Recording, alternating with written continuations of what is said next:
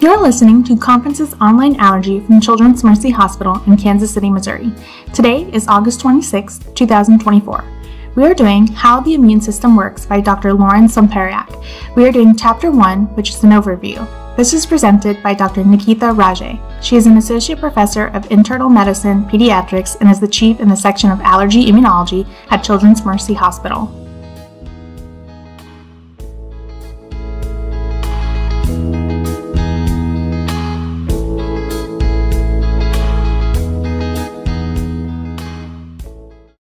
Our next topic will be Dr. Raje. She's our immunologist at Children's Mercy here. She conducts an immunology course every year and has a couple of books, resources that she goes through chapter by chapter. And she's going to be talking on chapters 1 and 2 of Sompayrac today.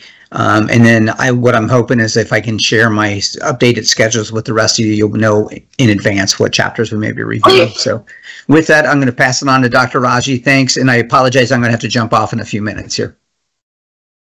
Thanks, Chris. Thank you. Hopefully you guys can see my screen and hear me well. Let me know if otherwise, but let's get started. So first day, I'm definitely starting this course earlier than every year. And hopefully we have enough time in the year to have some clinical talks as well. But the purpose of this series is to go over basic immunology, and we'll use the 2 textbooks as mentioned here. So the first one is How the Immune System Works by Lauren Sompayrac. We'll be using the 7th edition, and then we'll go on to talk about each chapter in Abbas. I use the first textbook with its funny analogies to explain how simple and easy it is to understand the immune system. But once I'm done with that, I'm going to use the other textbook to show how complex and complicated the immune system is. But regardless, I'm hoping that I can pique some interest for immunology for you all of you, and hopefully you guys can appreciate how elegantly the immune system is designed. So we will start with chapter 1 for Lauren Sompayrac. But overall, for the coursework, the purpose of the coursework is to prepare you guys for the boards, but also understand what the foundation is for immunology when you see these some of the complex immunology patients in clinics or in inpatient. And then you guys are going to be the experts when the next generation comes in and asks you questions about why we do some of the things that we do from immunological point of view. How to prepare for these talks, I suggest that you pre-read because it's a complex subject, and make sure that you have had good reading of the chapter before you come in, read again, and then second years, I suggest that you start memorizing some of the information that's included here. So let's get started for today's talk.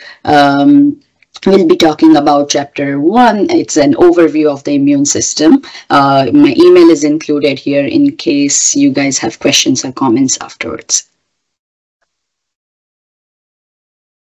All right, so these are Lauren Sompayrac words. Basically, she says we are going to be talking about just the big picture here in this textbook.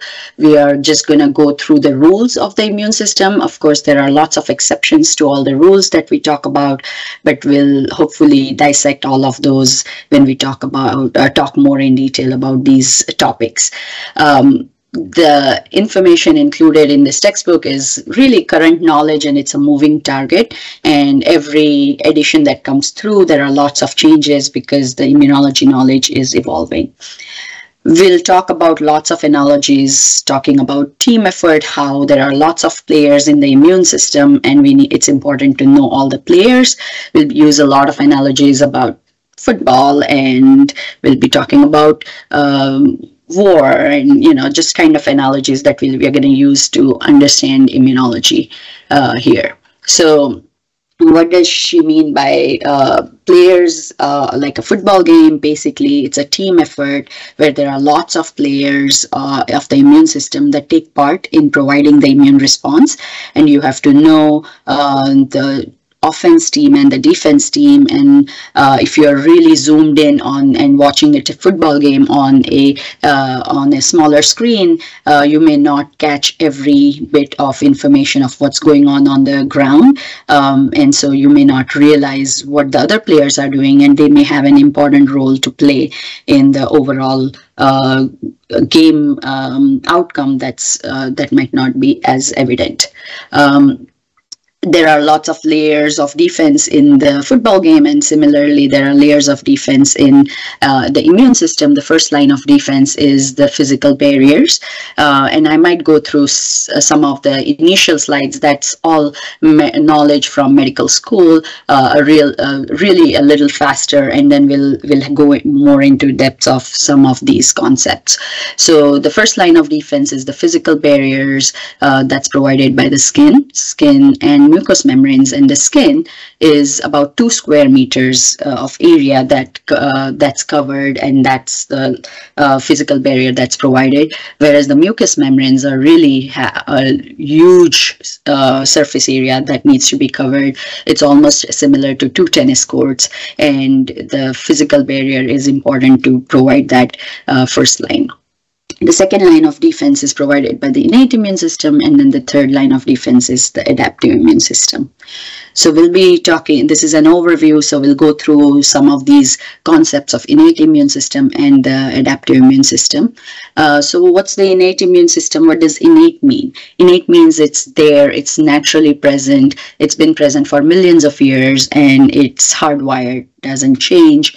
To give you an idea, let's think about someone who's walking barefoot on the ground and gets a splinter in the toe.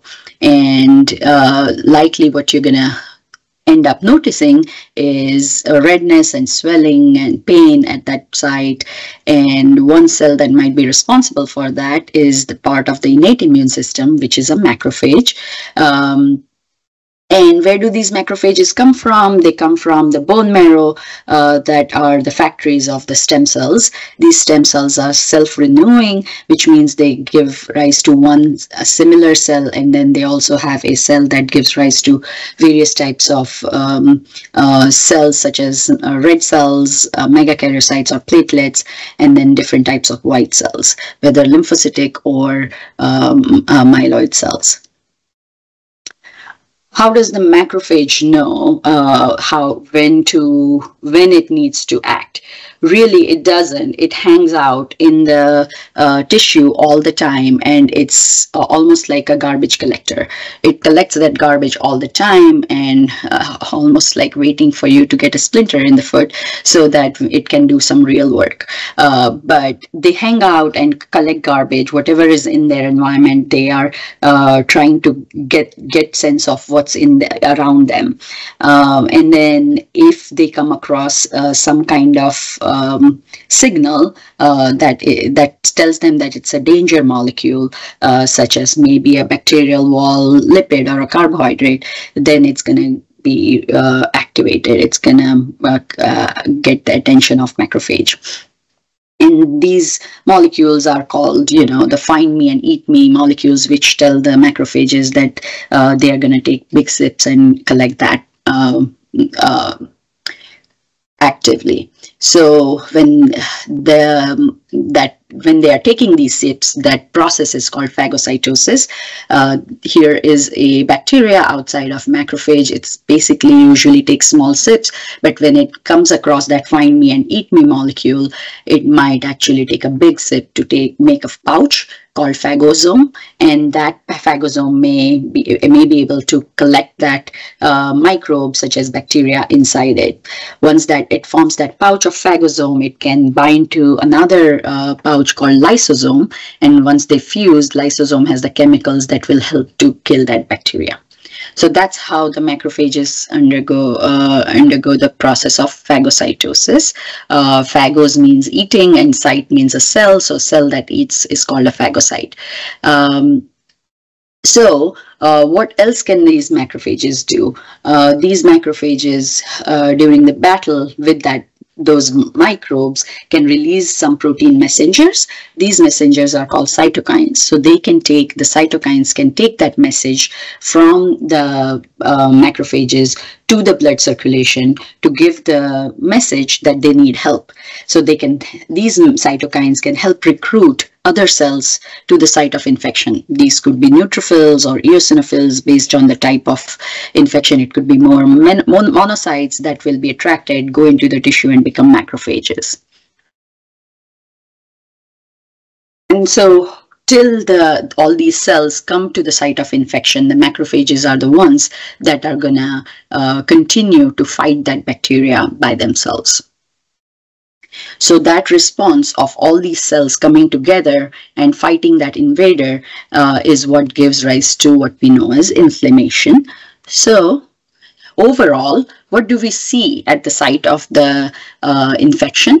We see that there are chemicals that are given off that increase the blood flow to that area, and that gives the redness or the sign of inflammation. There are chemicals that cause the cells of the endothelium to contract, so there is space between them, and then there is fluid leakage between them that gives the swelling, and then the chemicals stimulate the nerves that causes the pain at the site of the infection, and those are the signs of inflammation that we really see. All right. So other players of the innate immune system, there are some cells called natural killer cells, a type of lymphocyte. These cells, even though they are lymphocytes, they are part of the innate immune system. They kill the virus-infected cells, cells that are damaged. They could be damaged by viruses or bacteria or parasites or cancer cells. Cells that are damaged are the ones that are targets for these natural killer cells. And then there are proteins such as complements that are also part of the innate immune system.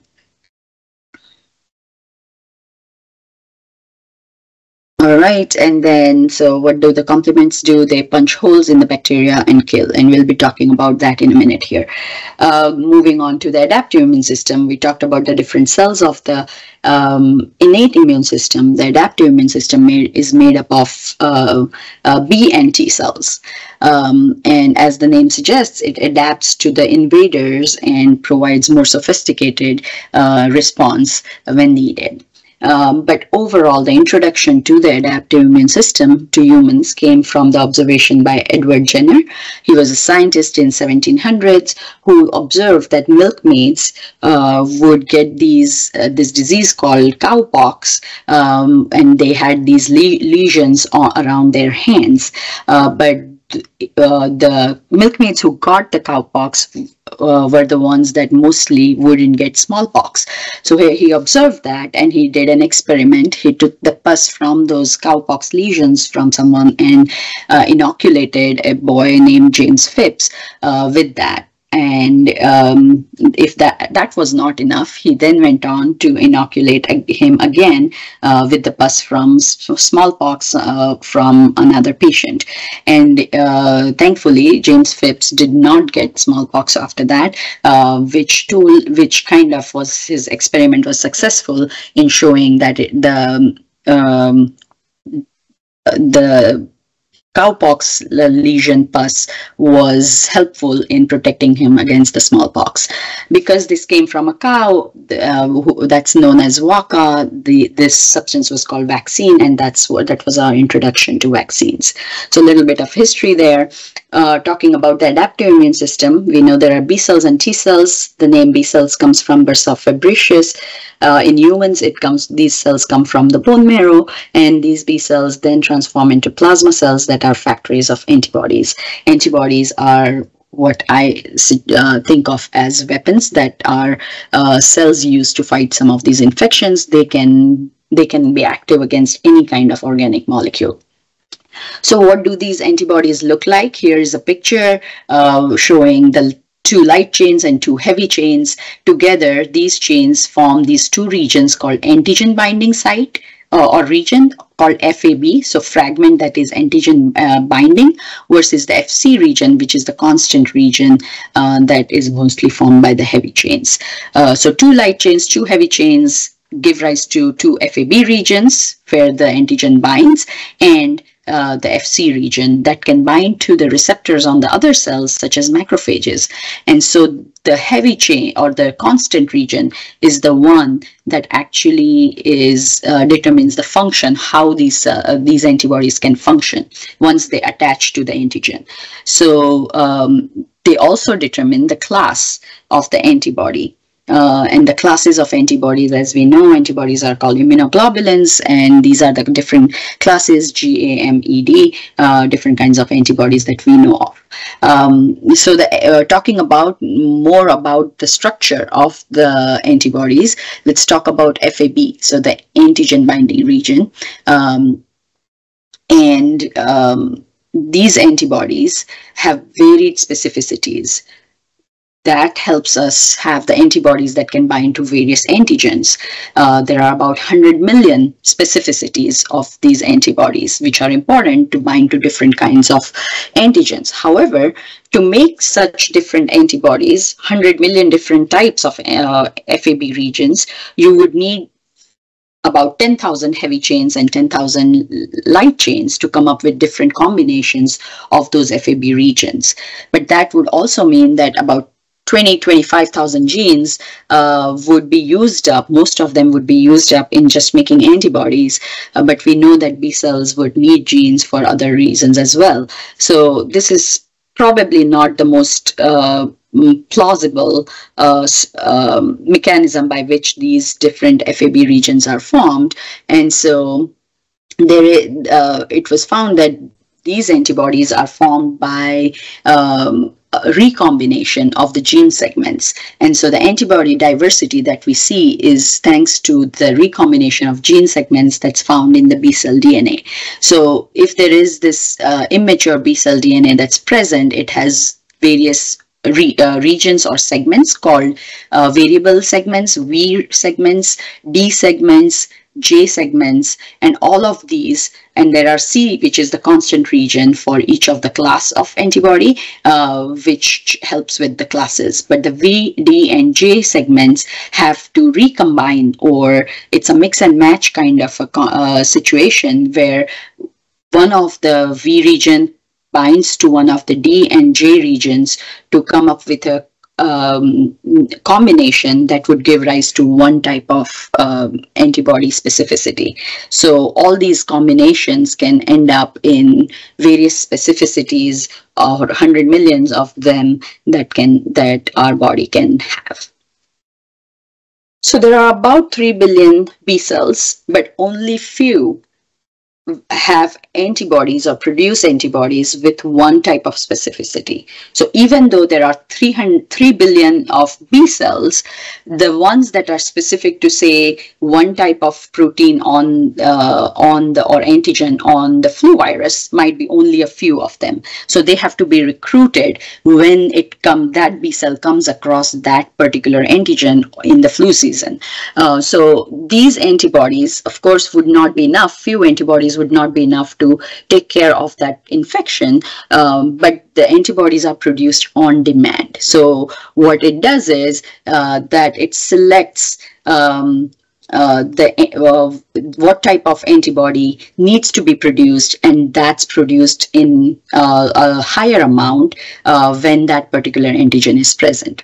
So how does it do that? B cells on their surface have a structure called B cell receptor, and B cell receptor is pretty much like a bait for fishing. So basically it has that structure that's specific for that antigen, and it continues to look for the antigen, and when it comes across it, it will get activated and form a group of B cells of that type. But you have to realize that most of the B cells are not going to be activated. So, a lot of these B cells might be specific for things that we may never come across. For example, there might be something for HIV virus, or there might be something for rabies virus, and lots of other things, other antigens in the nature that we may never come across. And so those B cells will never get activated. And so the author says that most B cells, the BCRs are bait for fishing, but most fish in vain and don't come across that antigen. But say it's a B cell that's specific for flu virus, and once it comes across that antigen, it gets selected. So those B cells will divide and proliferate to make a bigger group of B cells that are specific for that particular antigen, and that group of B cells is called a clone of B cells. Once that clone is sufficiently large, it can differentiate into plasma cells, and plasma cells will give rise to the antibodies specific to that antigen. Once those invaders are conquered, B cells will die. Those B cells will die. So what's the function of these B cells, these antibodies? So the antibodies are produced and now they are ready to fight. But what do? So these antibodies identify the invaders and tag them for destruction. So once they are bound by their FAB region to the antigen, they pretty much tag them to say, okay, this is a problem, this antigen needs to be taken care of.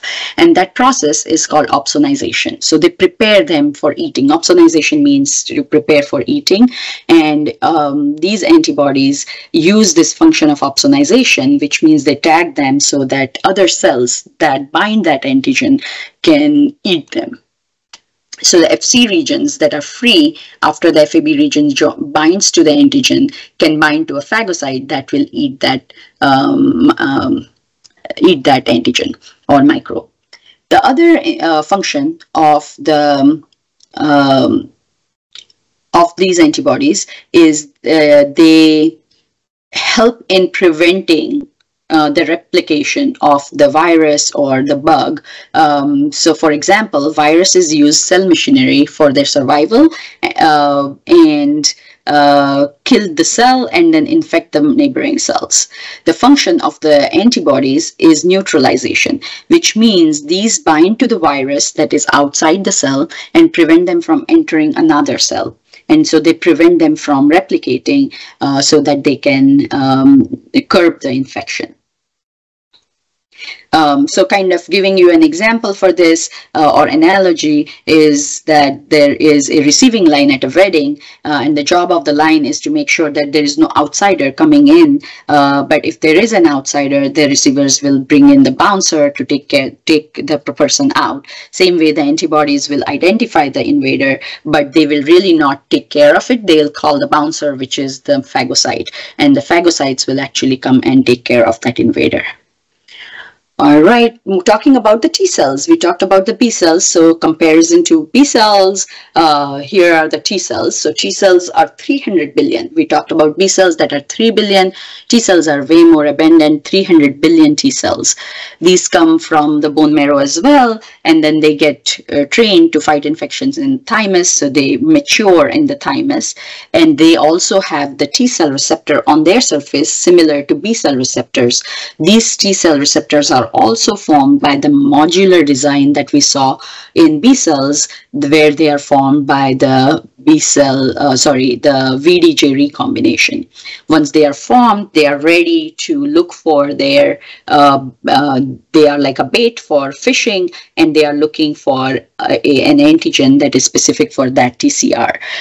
If they come across that bait, then they are gonna, at that antigen, that bait would work and they would activate the T cell, and those T cells proliferate to form a clone. So the clone gets selected and then they proliferate to form a bigger clone of that particular T cell receptor bearing T cells.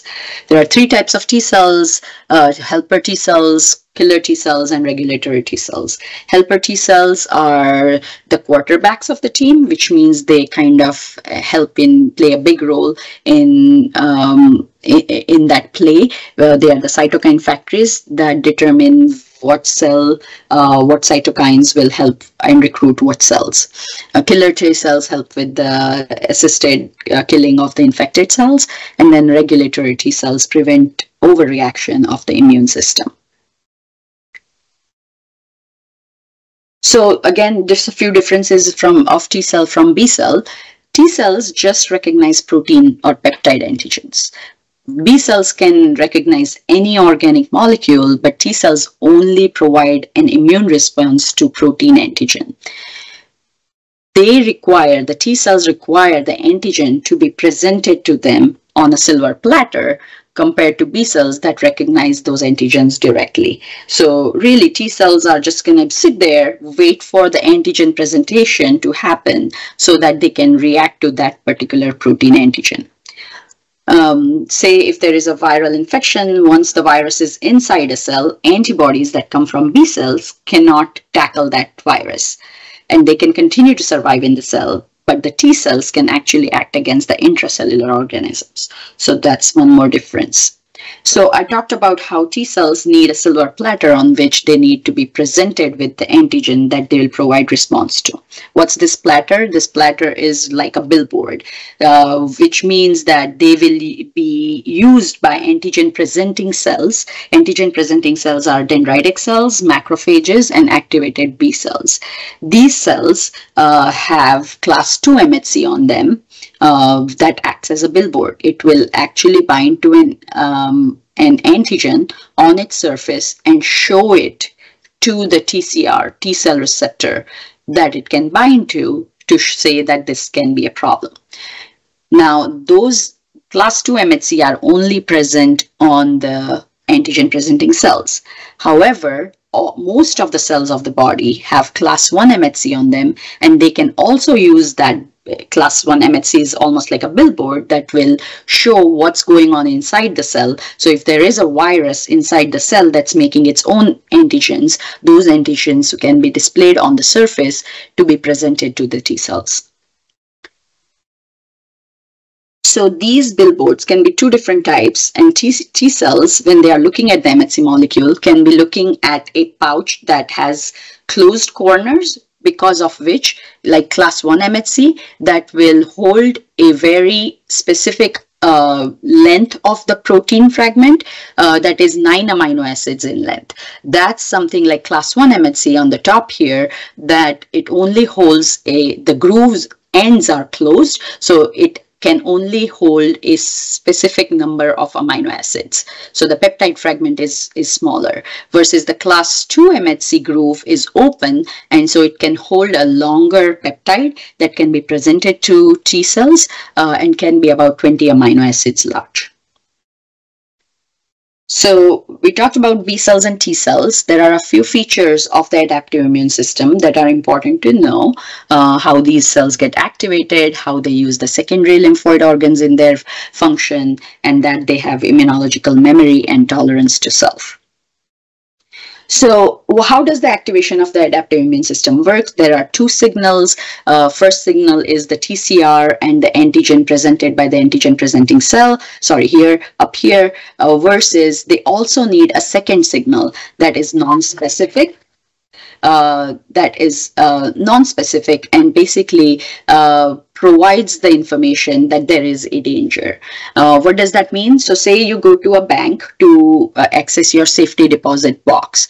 When you go there, you have your keys that you can put in the deposit box, but you also need the banker to go and use their key so that both the keys have to be in there for your safety deposit box to be accessed. And why is that? That's a second signal or second mechanism, safety for safety concerns, so that the banker can confirm that this is a valid access, right? So similarly, immune system, it can be very powerful, but it has its dangers. So before it is activated, there is a safety mechanism in place where the macrophages or the antigen presenting cells, when they present an antigen, the T cells make sure that they can bind to it using TCR, so specific to that TCR. And once it can do that, it wants to make sure that before it reacts to it, is it dangerous? If it's not dangerous, it does not need to provide that immune response.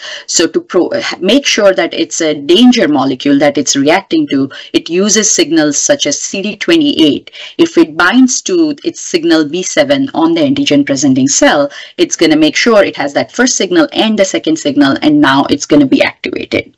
So that's how the activation of adaptive immune system works.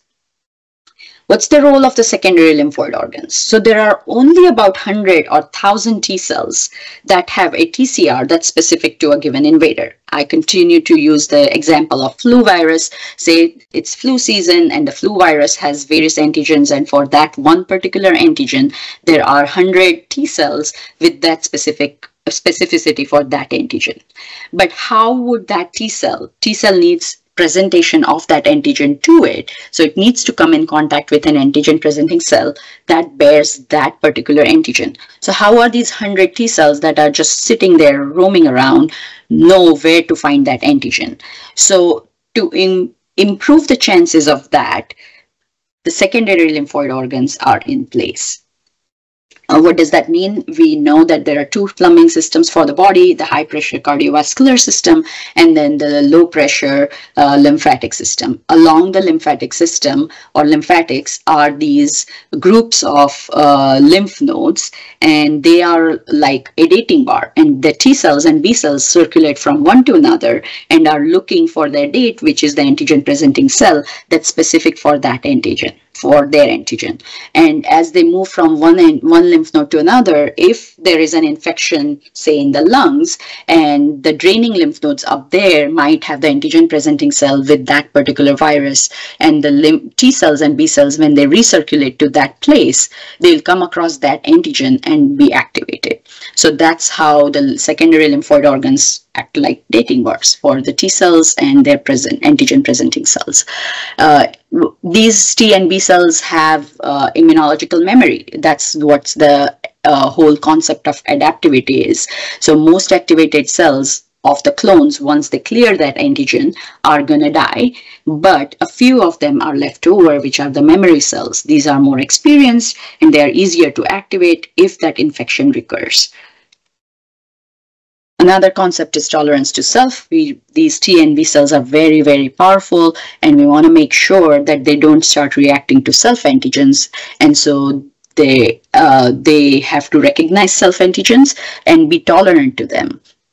If there is failure of this tolerance to develop, then you can have autoimmune disorders. All right, so last slide from chapter 1. We want to make sure that we talk about the differences between innate and adaptive immune system.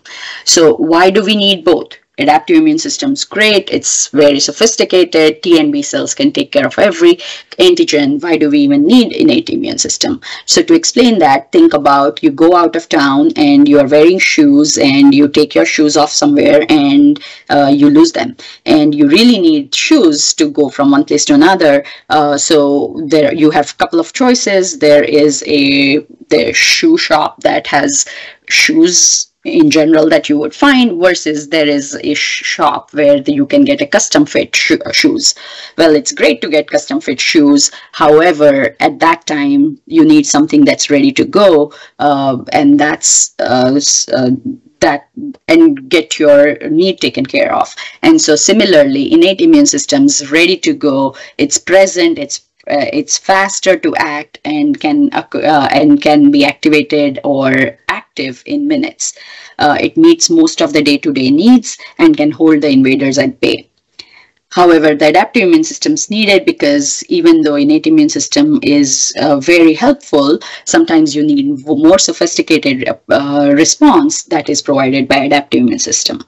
Also, it's important to know that adaptive immune system, it's diverse, it's sophisticated, but it's clueless of what's a danger and what's not. So if it's a TCR or a BCR that can attach to an antigen, then it can react to it if it knows, but it doesn't know when to react unless it's told it's a danger molecule. So it's the job of the innate immune system to distinguish what's safe and what's not, so that it only reacts to the danger molecules. Innate immune system senses the danger, formulates a plan of action, and activates the adaptive immune system, and really informs the game plan to it. It instructs when to mobilize weapons and where to take them. And so really, if the T cells or helper T cells are the quarterback, then the antigen presenting cells and the innate immune system are the coach that are needed for the quarterbacks to function. All right, so that was the end of chapter 1. We move on to chapter 2. Any questions at this point?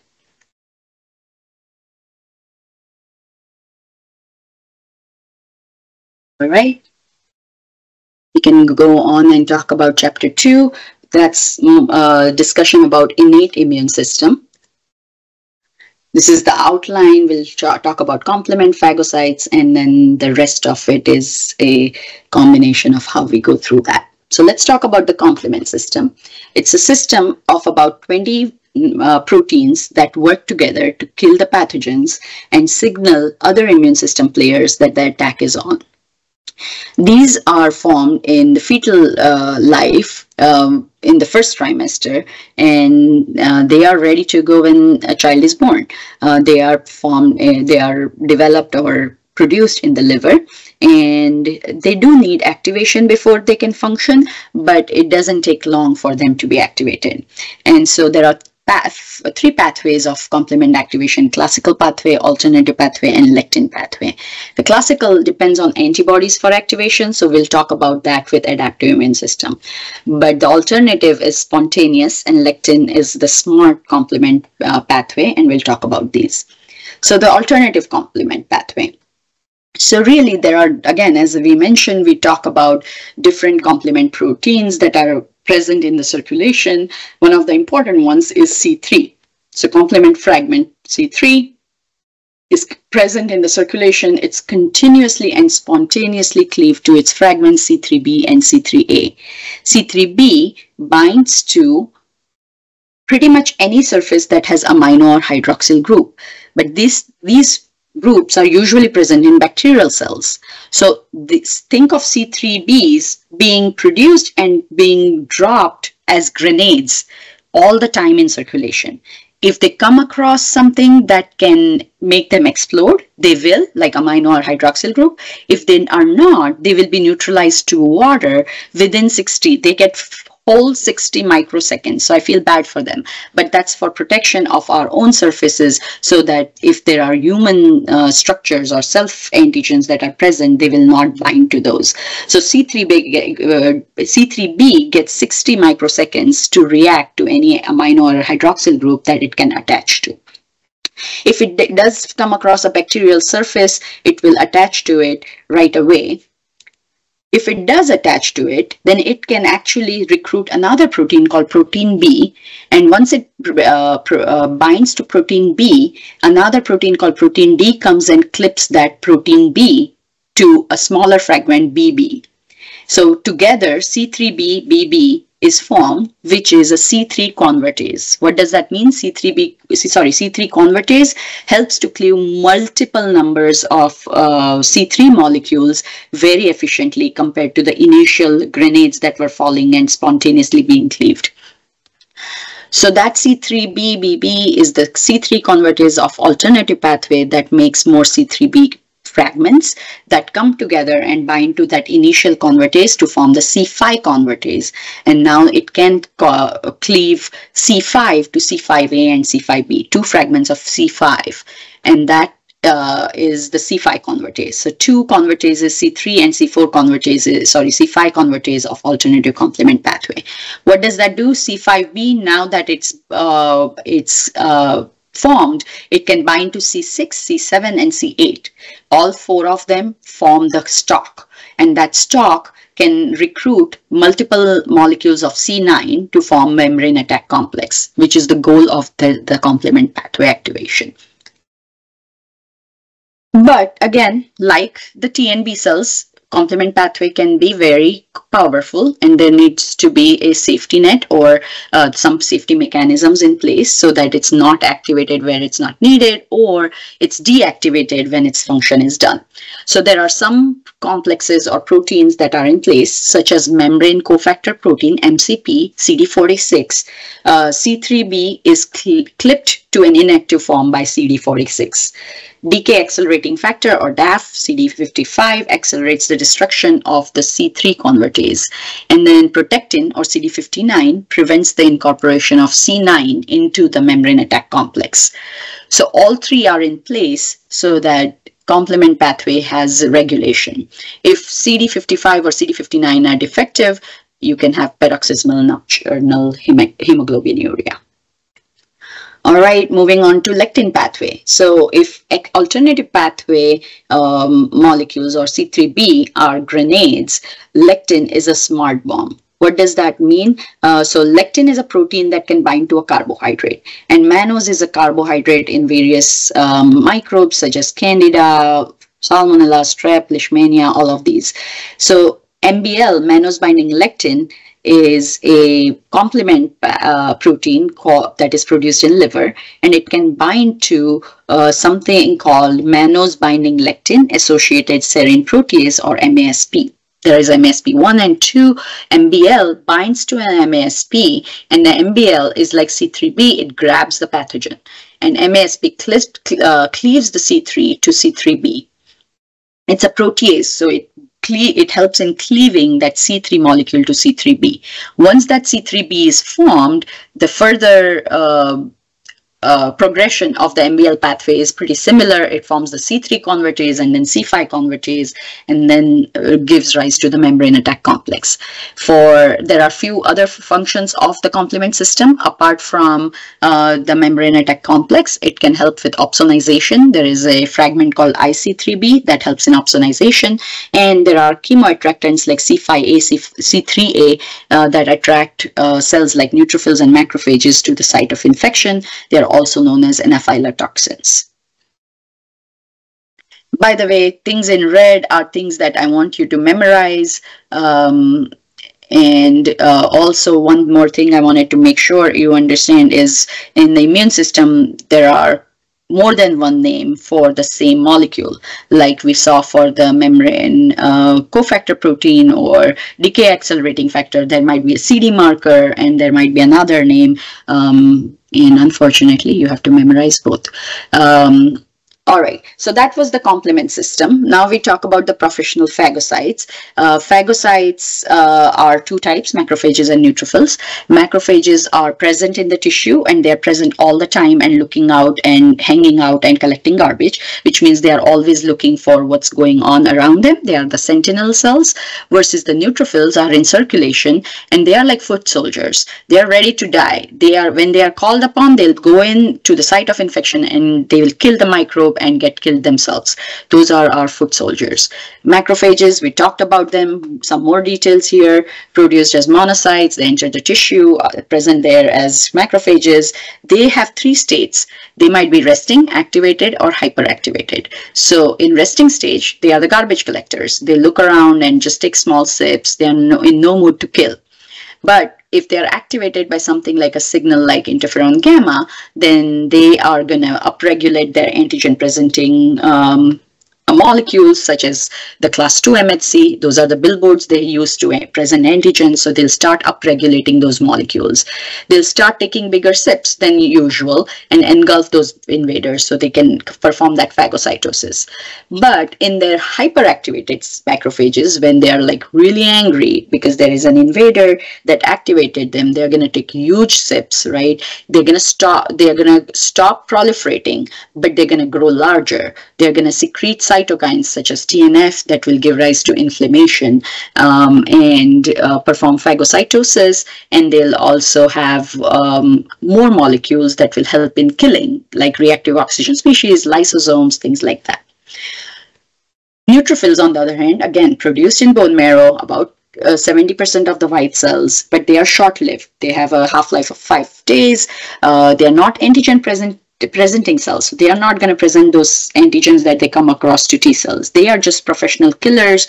They are on call. When they are called upon, they'll go from the blood circulation to the site of infection. They kill the microbes and then in the process get killed themselves. They also phagocytose, so engulf the invaders and kill. They'll use the lysosomal chemicals to liquefy some of the cells and also use some of the cytokines that they can release. Also, if they cannot engulf the whole microbes, they can extrude their cellular and nuclear contents onto the microbe outside of the cell to form what is known as nets, or neutrophil extracellular traps. How do the neutrophils know where to go? They have signals that they use to show how to move around and where to go. These are called adhesion molecules, and they help in making sure that these cells can roll on the surface of the endothelium, and then they can get out of the circulation. So at rest, neutrophils are in this fast lane of just think of the the blood circulation as freeways, and these neutrophils are our first responders, and they are on call 24/7. Just like you guys take calls, these neutrophils are going to take calls, and they are going to be looking for any kind of paging system that calls them. So neutrophils are in the fast circulation. Likely they are done with their call, they are going home on the freeway.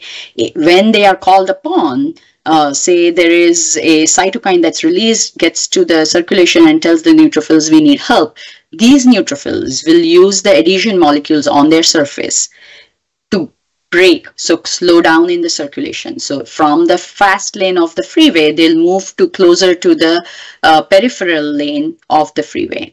To do that, they start rolling on the surface using selectins and selectin ligands. Once they have done that, there can be another set of molecules called integrins that are expressed, and these integrins, the red arrow here, that can bind to integrin ligands called ICAMs on the surface of the endothelium. That brings these neutrophils to a complete stop. So the yellow ones are selectins binding to selectin ligands and integrins binding to integrin ligands. The yellow ones help in rolling stop, and then red ones help them to come to a complete stop. Once they come to a complete stop, they are looking for signals of infection and inflammation that help them to bring them out of the circulation and follow the scent of some chemicals such as FMET or C5A. They end up at the site of infection where they phagocytose the microbes and help in killing. All right, moving on from phagocytes, we talk about another type of cells called dendritic cells. Dendritic cells are another type of antigen presenting cells. These are our messenger molecules that recognize the danger signals. How do they do that? They use something called pattern recognition receptors on their surface. They recognize the danger signals, and these danger signals are called PAMPs and DAMPs. PAMPs are pathogen-associated molecular patterns.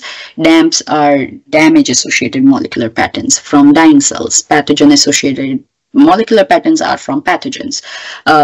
They help in activation of macrophages or dendritic cells, right? So the PRRs, or pattern recognition receptors, are on various cells, including macrophages, dendritic cells, and they help. Once they recognize the danger signals like PAMPs and DAMPs, they are going to be activated. And then they release cytokines that go to the circulation and send a signal saying we need help. In the meantime, the macrophages start fighting that infection, whereas the dendritic cells go into the lymphatic circulation and go to the lymph nodes where they can present antigens to the T cells.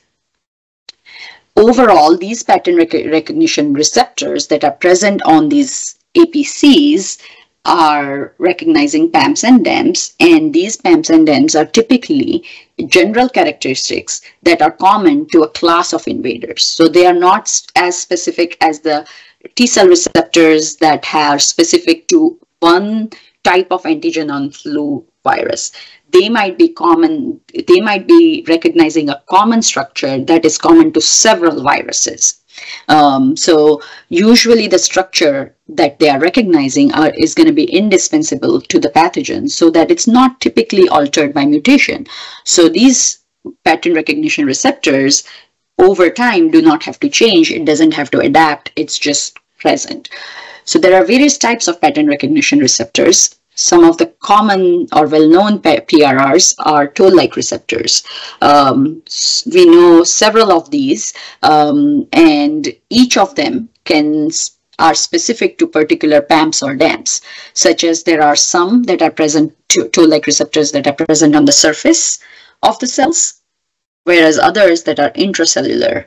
And the surface ones, such as TLR4, may be specific for PAMPs, such as lipopolysaccharide on gram-negative bacteria. Remember, it's a class of microbes that it can recognize. So something like LPS, or intracellular structures like single-stranded RNA or double-stranded DNA that can be recognized by particular toll-like receptors, such as TLR7 for single-stranded RNA, TLR9 for double-stranded DNA.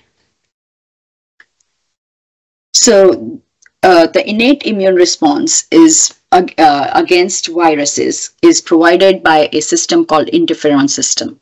So interferons are cytokines. They are released by different cells, one of the important one being plasmacytoid dendritic cells that are known as the interferon factories.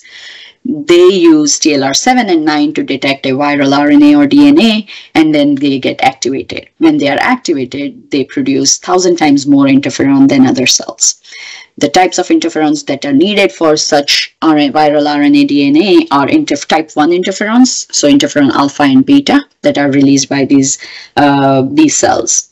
And what do? As the name suggests, they interfere. They interfere with the viral replication, and so they get the name called interferons. How does that work? Here is a virus. When it infects a plasmacytoid dendritic cell, now it's going to release a lot of interferon alpha and beta, and that's going to go ahead and warn other cells.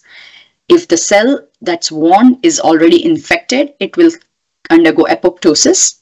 Versus if it's a warned cell that does not have the virus in it, it's going to carry on the business as usual, but it has been warned, which means it's going to make sure that it's ready if the virus, it comes across the virus. So that's how the interferon warning system works. There are other cells that help in detecting and fighting viral infection. These are called natural killer cells. These cells will target any cell that's damaged. That cell could be damaged by a virus or cancer. These are lymphocytes. NK cells are lymphocytes produced in the bone marrow, but they do not rearrange their DNA like the T and B cells. So they are part of the innate immune system. They have a short half-life. They're similar to neutrophils. They'll use the roll, stop, and exit strategy with selectins and integrins to go where they are needed. They also release cytokines like interferon gamma for their function and IL-2. And once they come across their target, they are going to use their activating receptors and inhibitory receptors to determine if it's going to kill that cell or not. So if its inhibitory receptor is bound, it's a normal cell that comes across class 1 MHC, it will not kill the target cell. But say a target cell is damaged by virus and it does not have MHC class 1 on it, the inhibitory receptor will not be engaged, and in that case the NK cell will be activated and it will kill that target cell. How does it kill? It uses something called perforin and granzyme B enzyme system. It also uses another system called FAS ligand that's present on the NK cells, and it can bind to FAS, that's a molecule present on the target cell, to kill that target cell. So overall, you need both of action of the various cells as well as various cytokines that provide that message of what kind of infection is present to determine what kind of response it's going to get. So this just overall shows the mechanisms of the innate immune system that are in play when you come across an infection. That was the last slide. Questions?